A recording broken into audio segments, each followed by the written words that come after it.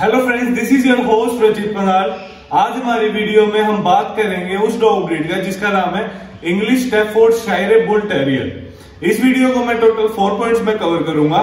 First point history and origin, second point journal appearance, third point क्या ये dog आपके लिए परफेक्ट है या नहीं है, और फोर्थ पॉइंट प्राइस। अब बात करते हैं फर्स्ट पॉइंट की जो है हिस्ट्री एंड ओरिजिन। इस डॉग ब्रीड का ओरिजिन है इंग्लैंड से। इस डॉग ब्रीड को क्रिएट करा था बुलडॉग और कई सारी टेरियर ब्रीड्स थी, उनको मिक्स क्रॉस करा के इस ब्रीड को तैयार किया गया था।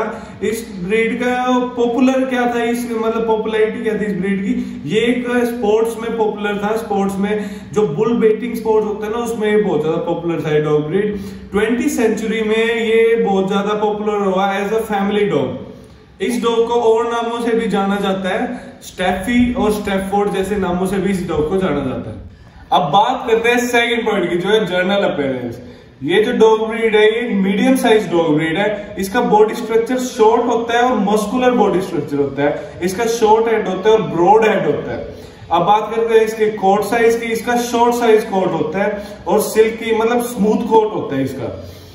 अब बात करते हैं इसके कलर्स की, ये किस किस कलर में मिलता है ये डॉग अवेलेबल होता है। ये फोन व्हाइट, ब्लैक और ब्लू कलर में अवेलेबल होता है। इस डॉग ब्रीड की हाइट बताता हूं मैं। मेल की हाइट है 36 से 41 सेंटीमीटर के बीच में, फीमेल की हाइट है 33 से 38 सेंटीमीटर के बीच में। अब बात करते हैं इसके वेट की। इसका वेट है मेल का 13 से 17 केजीज के बीच में और फीमेल का वेट है 11 से 15 केजीज के बीच में। अब बात करते हैं थर्ड पॉइंट की कि क्या ये डॉग आपके लिए परफेक्ट है या नहीं है। मैं कुछ पॉइंट्स बताऊंगा, उस हिसाब से आप देखना कि ये डॉग आपके लिए परफेक्ट है या नहीं है। सबसे मेन पॉइंट कि ये बहुत ज्यादा एनर्जेटिक डॉग है, तो इसको कम से कम आपको एक्सरसाइज कम से कम 1 घंटे की एक्सरसाइज करानी जरूरी है। डेली वॉकिंग इसमें इंक्लूडेड है। आप ये जरूर कराएं इस डॉग को अगर आप लेते हैं। अब बात करते हैं ग्रूमिंग की। इसका शॉर्ट कोट होता है, तो आप इसको मतलब वीक में 2 बार ब्रशिंग करो तो चल जाएगा। कम से कम होता है, ज्यादा तो आप कितनी डेली भी कर सकते हो, और मंथ में कम से कम 1 बार बेसिक। अब ये पॉइंट की ये चिल्ड्रंस के लिए, बच्चों के लिए अच्छा है या नहीं है, ये सारी बात मैं हर डॉग में आपको एक बात बताता हूँ कि हर डॉग बच्चों के लिए अच्छा होता है जब आप उसको बचपन से उसे सोशलेबल करो। अब मैं बताता हूँ कि इसकी जो एवरेज में जो रिव्यूज आए इस डॉग के बारे में वो है मीडियम। मतलब ये मीडियम है, अच्छा भी है नहीं भी है, तो एक मीडियम स्टेज पे आप रख सकते हो कि बच्चों के लिए अच्छा है। पर ये बात है कि अगर आप सोशलेबल बढ़ाओ बचपन से तो वो सारे डॉग्स जो होते हैं वो बच्चों के साथ अच्छे होते हैं।